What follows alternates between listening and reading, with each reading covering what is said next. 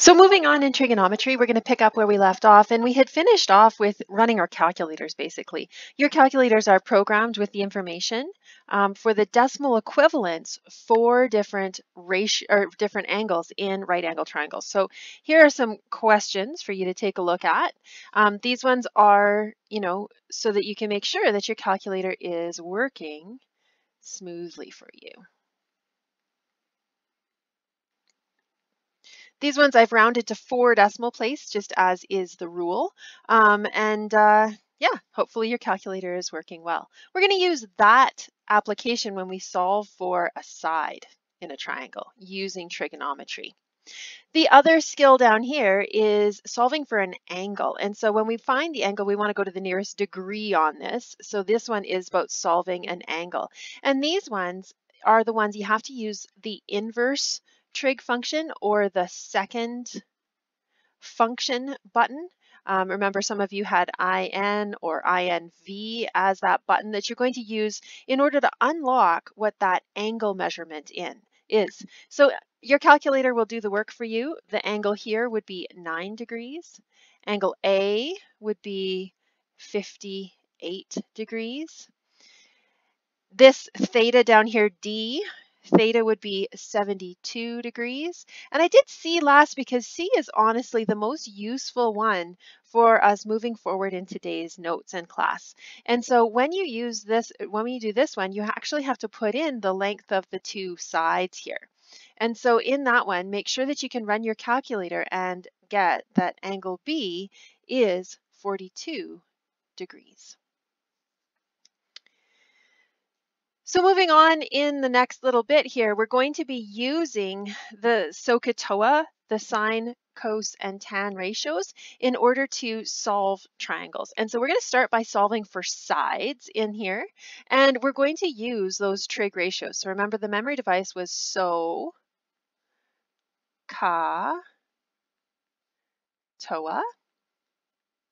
And what that stood for, or what that was representing, was that the sine of an angle is equal to the opposite over the hypotenuse. And the cosine of an angle is equal to the adjacent over the hypotenuse. And the tangent of an angle is equal to the opposite divided by the adjacent of the triangle. And so in these ones, we're going to kind of have this strategy, and these are the formulas that we're going to employ as we work through the notes here. So the first thing we're going to do is label the triangle. The hypotenuse was always the easiest one to label, but we'll label the other sides that we're given or being asked about as well. From that information, we're going to be able to choose a trig ratio. So we've got these these ratios over here listed, so we can kind of take a look and see which one is relevant for the triangle that we're working on. We're going to write that equation down, and then we're going to sub in the specifics about the triangle. We're then going to solve, and we're going to talk about how there's two different ways to solve. You could talk about cross multiplying, and we'll just work through these because it's easier probably to show you than tell you on that. So in labeling up A, 55 is my reference angle or my target angle or the angle that I care about. Side A would be opposite to that. 25 would be my hypotenuse. And so when I can see that I have a triangle here labeled with opposite and hypotenuse, that's going to allow me to choose the right formula over there. So I'm going to use the sine theta formula because that's the one that fits the reality that I have for this triangle. And then going to sub in what I know. So it's not just sine of an angle, it's sine of 55 would equal A over 25.0. In solving for A, I could think of it as clearing the denominator, or I could cross multiply. I would have that A equals sine 55 times 25. Essentially what I could do to get A by itself is multiply both sides of my equation by 25, and that gets A by itself. This next step is done in my calculator. My calculator is programmed with a decimal equivalent of sine 55, and so I can punch this into my calculator pretty much like it looks and evaluate A. Make sure that your calculator is working yet again, but that should be the length of the side that we're looking for here, that side A. Let's do another one. So we're going to label the triangle. I always think the hypotenuse is probably the easiest one to label. And And again, it's relative to this angle that we care about here. I'm going to choose my trig ratio. This one I'm going to use the cosine function being adjacent over hypotenuse, because those are the pieces of information that I have or care about. Then I'm going to sub in what I know. It's not just cos of an angle, but it's cos of, not that, it's cos of 25. And so in this one, I'd write in 25, and the adjacent is A, that's my unknown, and the hypotenuse is 13. Solving for A would equal cosine 25 times 13. And my calculator can evaluate that for me.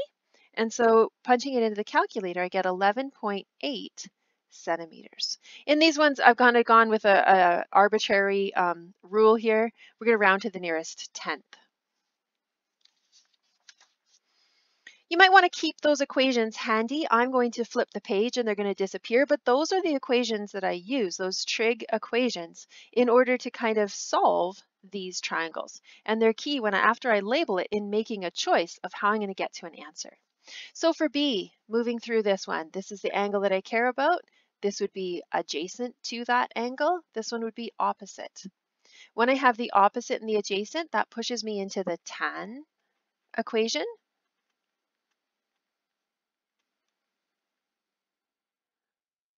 And then I'm going to sub in what I know. So it's not just tangent theta, it's tangent 30 is A over 15.5. And again, solving for A would be tan 30 times 15.5. And your calculator can evaluate that. You should get 8.9 centimeters. A few more.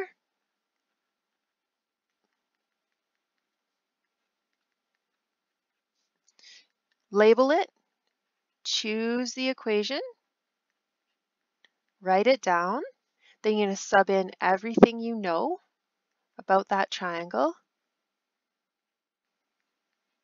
and then solve for the unknown.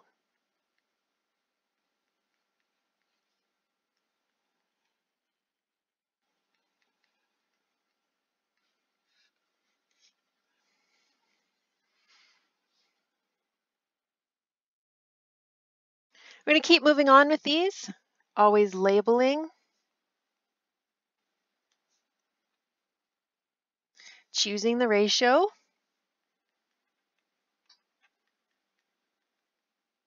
whoops, wrote it backwards,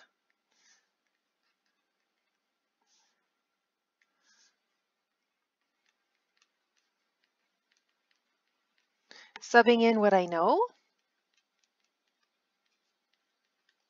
and then solving for my unknown.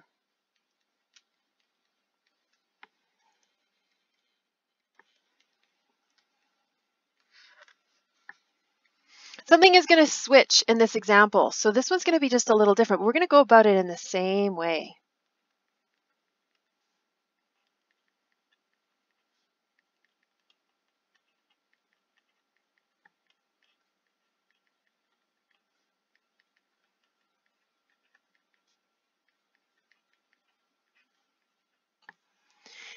If you get through F to that stage, you're going to notice that something is different about this. When we were looking at those other ones here, we had our unknown at the top, and everyone up till now has had that unknown at the top, where you just cross multiplied and carried on. F is different because the A, the unknown, is in the denominator. And so there's a couple steps that we need to clear that. So if we wanted to, we could clear the denominator by multiplying both sides by A, and I'm just going to show all my work over here, and then I'm going to show you a shortcut. So tan 60 times A, and the other side, multiplying it all by A, would cancel the A out. And then getting A by itself, then I'd have to divide both sides by tan 60 if you're following along. So making it look better, A would equal, because those would go away, A would equal 15.6 divided by tan 60.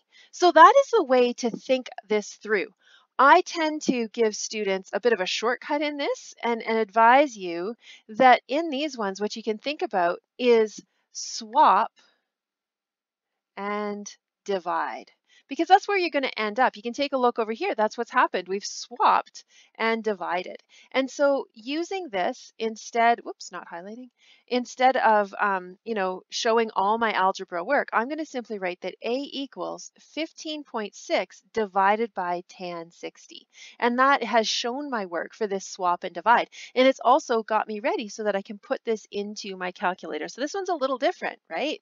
The calculator will still work the same, and it should come out to 9.0 centimeters. So these two are really good examples to have up here because they do show how things can be different when the unknown is in the top and when the unknown is in the bottom. It's slightly different in the algebra to get to the answer. So those are things to kind of keep straight in your mind. It might be worth noting in your notes so you could look back to them. We're going to carry on with the last two on this page, and then we're going to move to the solving for an angle. They're all going to be the same. We might see now an unknown in the denominator. So I've labeled my triangle. I'm going to write out my equation. I'm going to sub in what I know.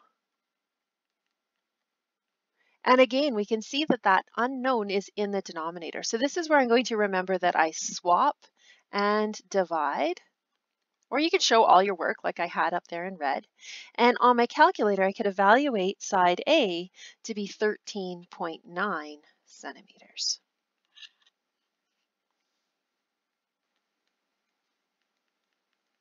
One last, I label it, I pick my equation,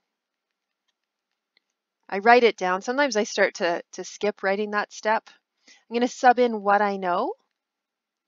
There we go. And I'm going to solve for A. In this case, it's down below. So this is that swap and divide reality. That's a 91 on the top. So in my calculator, A, I could evaluate to be 95.2 centimeters. So we've been using the trig ratios to solve for a side. Up next in the notes is using trig ratios to solve for an angle. So to solve for an angle, we're going to follow pretty similar steps. We're going to label the triangle. We're going to therefore decide on which trig ratio is relevant.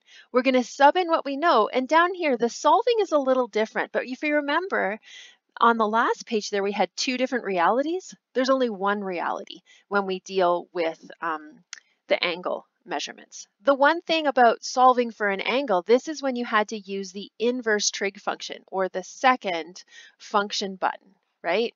That's what pops out the angle. So solve for angle. So hopefully we've got our calculator squared away. In these ones, we're supposed to be solving for angle G down here. So I would label this triangle up, pick my trig ratio,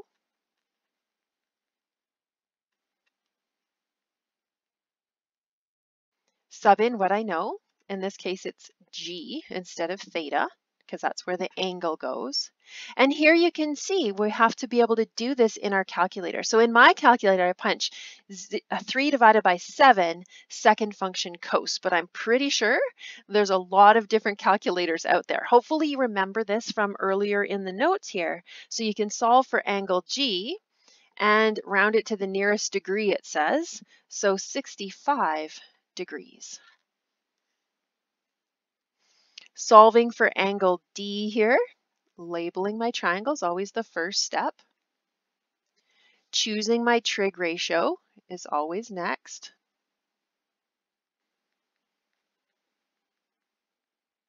Subbing in what I know, in this case it's angle D, and my opposite is 3, and my adjacent is 4. And then really it's just calculator work, popping that angle measurement out and rounding to the nearest degree.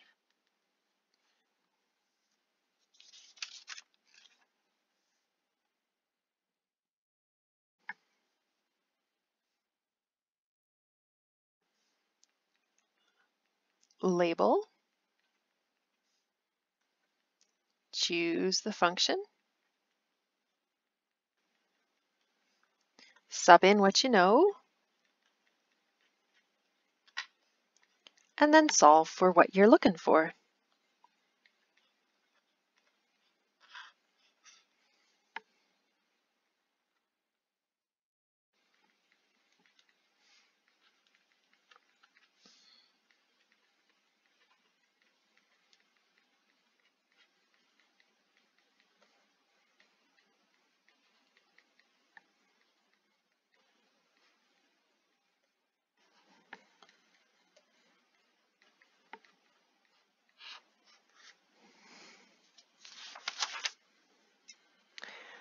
There's 4 more on the other page.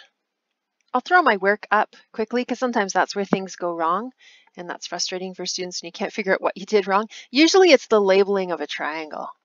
Now that I've said that, I'll probably make a mistake here.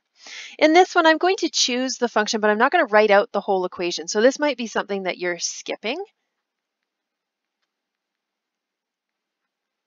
If you're not comfortable with that yet, then go ahead, write out the equation, and then do the work on your calculator.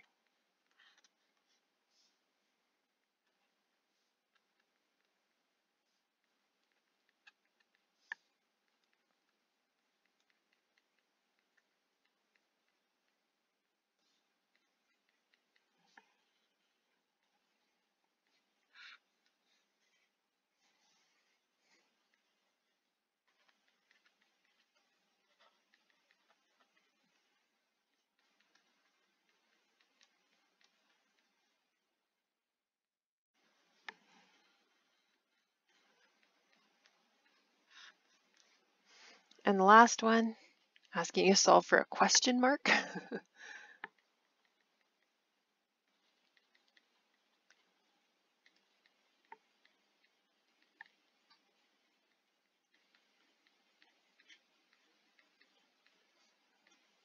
And then using your calculator to solve for that missing angle.